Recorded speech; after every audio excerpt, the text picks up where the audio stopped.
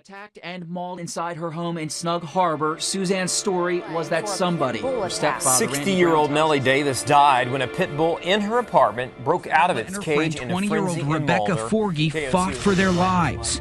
That dog came right out of her hands and onto my dog's bottom jaw. If you think about pit bulls, they were bred to be fighting dogs. I think it's all has to do with stereotypes. I would hate to be bit by a dog, but I don't think I would call the authorities and have the dog put down.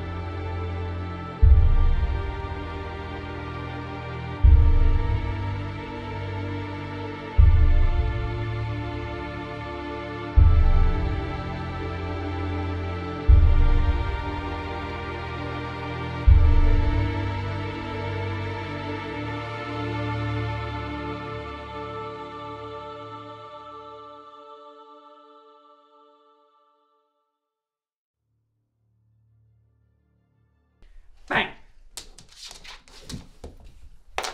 When pit bulls do bite people, they're very powerful animals, and so the bites can be extremely bad. You need more stitches, they go deeper, you see scars for longer. The way a pit bull bites, they have a very large, strong jaw, and they grab on and they shake, and they do maximum damage. You want to sit with me with your no shirt on? You look great. Essie, come on, girl. Essie. There we go. So a friend walking her pit bull, and I was like, hey, I have a Roddy. Let's have a little play date. And then something snapped in her dog, and it went super defensive, fur up, and started attacking my dog. She could barely control her dog, and I was scared. I'd never been scared of a dog ever. And the stereotype started for me.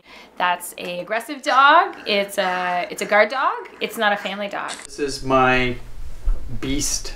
His name is Chaucer. We fell in love with him. He was just so sweet-natured and friendly, and he was just happy to see us. And I have a brand new baby in the house. He's fantastic with the baby. He has a few bad habits. He got out one day and he went after somebody's dog. However, when he is introduced a dog in the environment, it's a completely different attitude.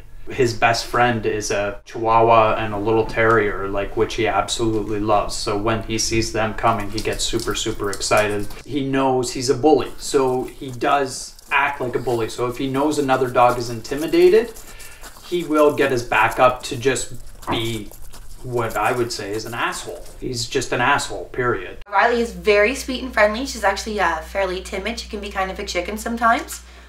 She actually was attacked by a dog at a dog park about a month ago.